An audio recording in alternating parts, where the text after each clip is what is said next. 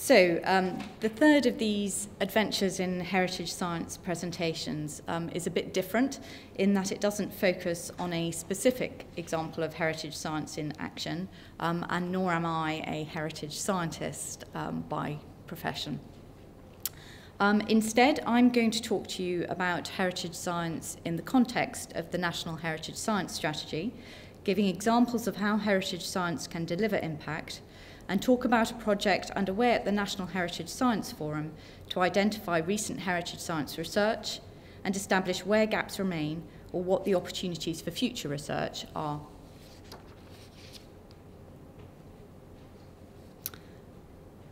So heritage science is a very broad area of activity, which I have reduced here to probably a ridiculously simple sentence: the application of science and technology to the understanding of heritage. It covers science used in conservation, as described by Paul, but also topics such as protecting heritage from the impact of climate change, or things like investigations into increasing access through virtual handling of artefacts.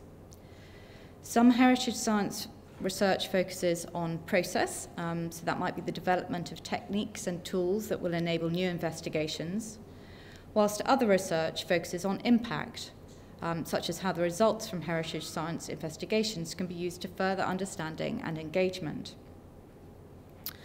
I've identified three main areas of impact, which are really so that we can look after our heritage better, so that we can understand our heritage better, and so that we can involve more people in the process of discovering new things about heritage.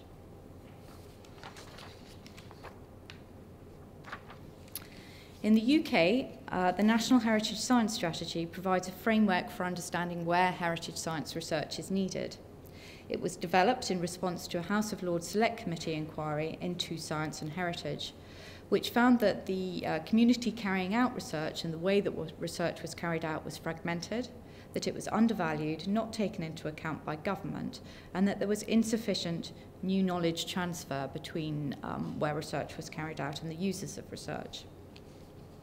So heritage science is fundamentally interdisciplinary. It brings together arts and humanities research with that in chemistry, engineering, and the physical sciences, as I think has been shown by both of the projects that Paul and Cecilia were talking about. And it increasingly engages with industry. It's carried out by heritage organisations and universities, and it's used by all sorts of different people.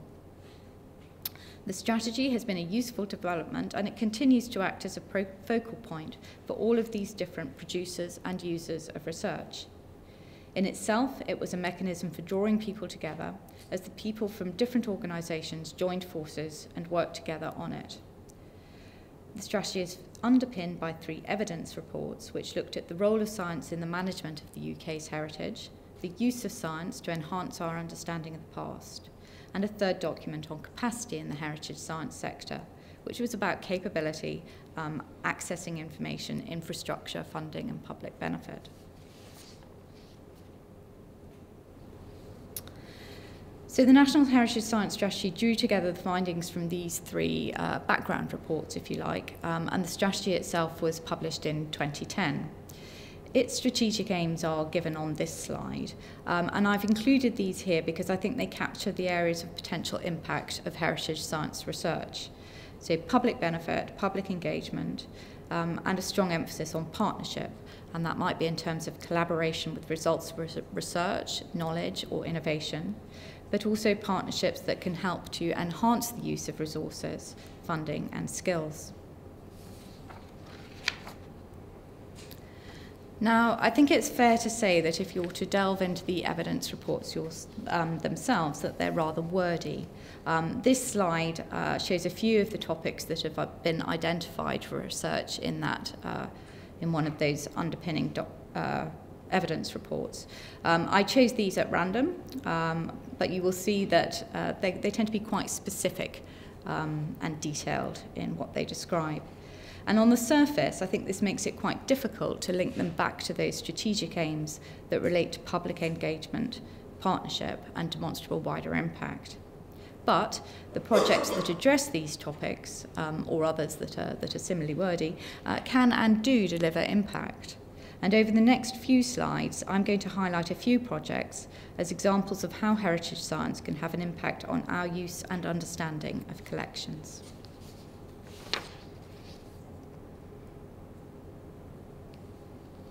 So perhaps the easiest thing to demonstrate is that first area that I identified on the impact on the way that we look after collections. This research project, Collections Demography, was led by the UCL Centre for Sustainable Heritage with project partners the University of East Anglia, UCL Department of Statistics, the National Archives, English Heritage, as was the Library of Congress, and the Dutch National Archives. And its goal was to understand how collections grow and degrade depending on use, environment, and material properties. And that was all informed by an overarching framework of cultural values. It used this understanding to develop a model which can be used as a management tool for looking after collections. And the research project engaged with just under 550 volunteers in its first phase to explore how visitors value archival and library objects and what their attitudes to degradation are, and when in the future they would accept that objects are no longer available to read or display in a satisfactory state. In a second phase, a further 330 volunteers were involved in research which explored the thresholds for fitness of display in reading, in the context of reading rooms and exhibitions, and what influenced readers' perceptions of when material was judged to be unfit, and that might be things like discoloration of documents or missing pieces. The research has helped those with collection management responsibilities to better understand what they've termed the lifetime of collections, and has meant that collections can be managed and stored more economically and with greater environmental sustainability. So that's one area of impact. But it's also provided information about visitor and reader tolerance for acceptable damage, as well as engaging large numbers of people in the research itself. It's brought together organisations to work collaboratively and share their skills and knowledge.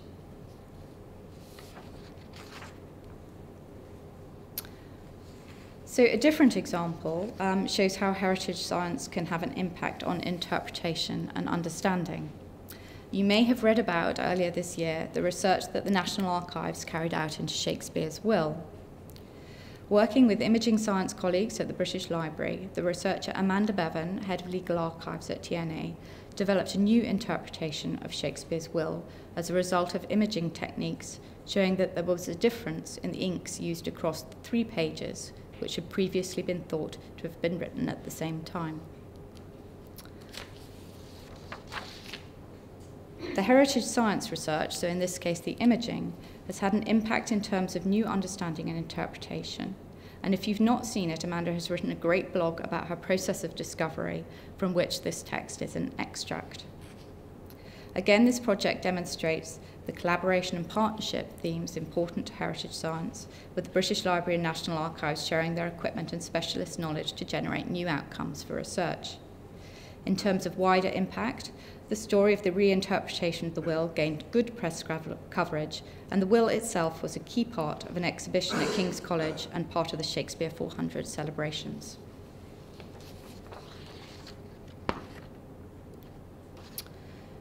So my next example is about involving more people in heritage science research and making the equipment for heritage science research accessible. These are pictures of the CHAR Mobile Heritage Lab, and that's the Science and Engineering in Arts, Heritage and Archaeology programme at UCL. It's a research and public engagement resource, and as part of the CHAR Collaborative Doctoral Training Initiative, it aids the delivery of projects related to the research of the students on that programme. Its purpose is to make heritage science widely available, and that might be by bringing the lab to an institution that wants to apply to use it for research or public engagement, or through its own public engagement activities that it gets involved in. So, yeah, I've got a link there. There's an application form online and 3 rolling deadlines for applications throughout the year. The next one's January the 30th. If you're interested in applying to have the Mobile Heritage Science Lab come and visit your institution and help you with your research. An example of one of its recent public engagement activities was a visit to Cheltenham Science Festival in June of this year, and they've got some great pictures actually on their website about that I didn't manage to capture for this slide.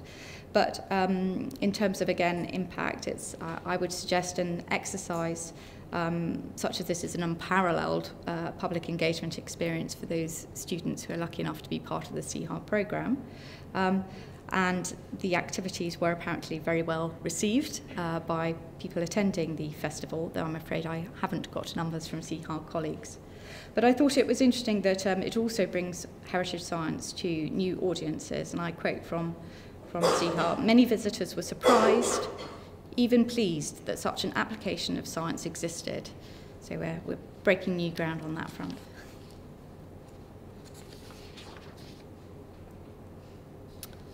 And then finally, I thought my last slide in this section would sort of highlight the potential impact that projects such as these can have on the profile of an organisation. This being an example of how research into a Mesoamerican manuscript at the Bodleian, again using imaging techniques, was picked up by the press. Has that one come up yet? That one, that's my favourite one, Bodleian boffins, uncover images. But seriously, you know, this is good for profile, it's good for research visibility, it's good for the visibility of the organisation, and of course it has the potential to attract further funding and resources for research, if nothing else. So moving on to current and future opportunities. In 2015, the National Heritage Science Forum began the project Filling the Gaps to find out what's happened in terms of science and heritage research over the 5 years since the publication of the Heritage Science Strategy. We commissioned a small piece of research that went through the Gateway to Research database, which publishes Research Council funded research, to identify projects from 2010 onwards and to map those projects to the topics that had been identified in the evidence reports for the Heritage Science Strategy.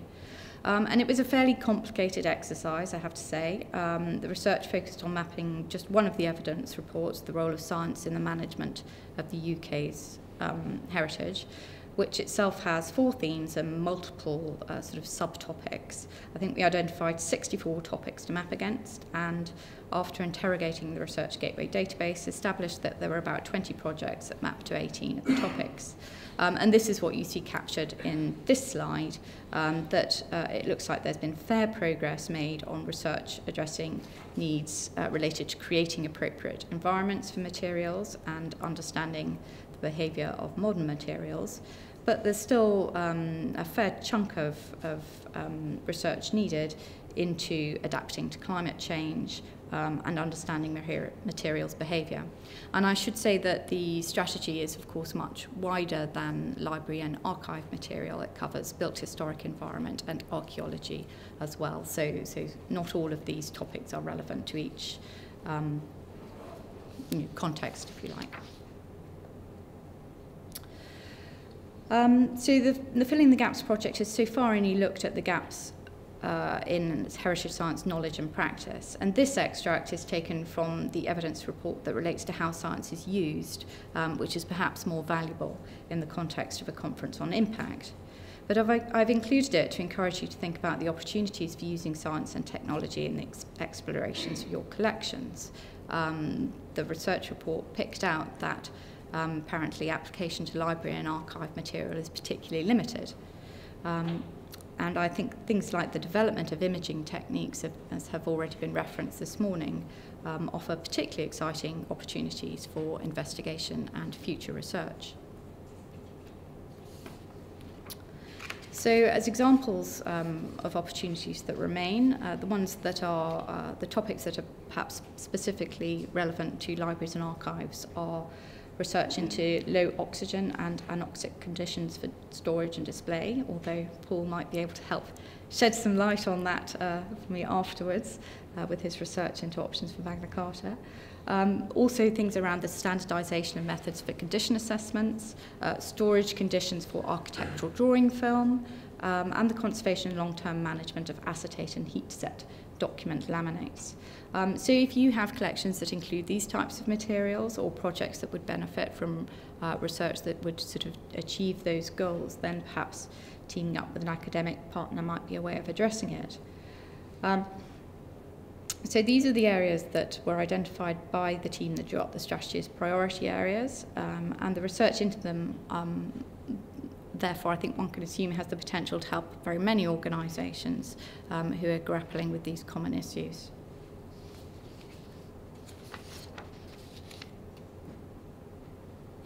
But I mentioned at the outset that I think there are opportunities not only to apply science to the understanding material behaviour or environments, but also, importantly, practice new ways of doing things. And personally, and as I said, I'm not a scientist, I think this is where some of the more exciting and potentially engaging opportunities lie. So looking at methods, ways of doing things, new techniques and tools.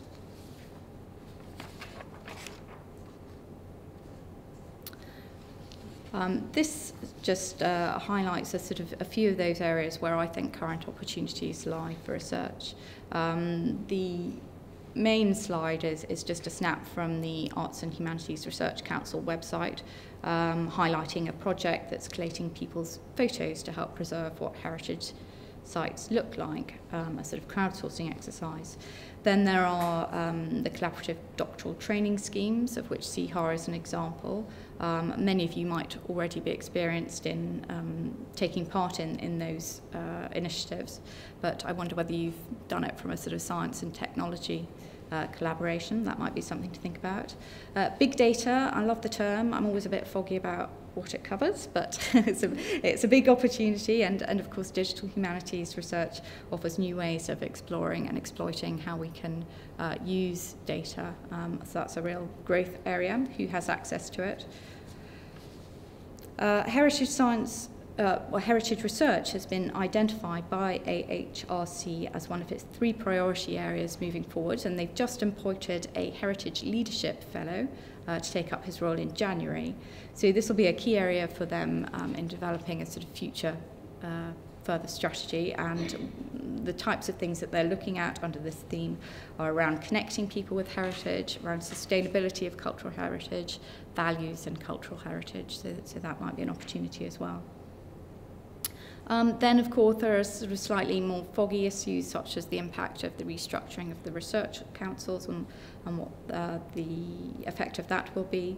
Opportunities such as the Cultural Protection Fund, and linked to that, perhaps the export of skills and knowledge, particularly in this area of heritage science and support for heritage overseas.